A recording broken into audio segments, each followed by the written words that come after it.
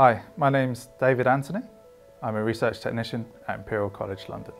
My research is on multifunctional materials which store electricity and carry load and need to be manufactured to have complicated geometries for use in applications. The project is a step change in manufacturing because we take a holistic view of the whole process of making composites, taking areas which are not necessarily used within an area which we are using and applying it in an unusual method to create complicated geometries.